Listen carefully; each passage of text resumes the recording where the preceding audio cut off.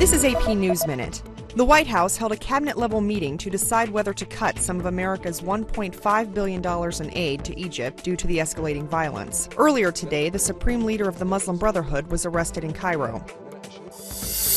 The military judge in Bradley Manning's trial says she'll announce his sentence Wednesday morning. Manning faces up to 90 years in prison for leaking classified information to WikiLeaks in 2010.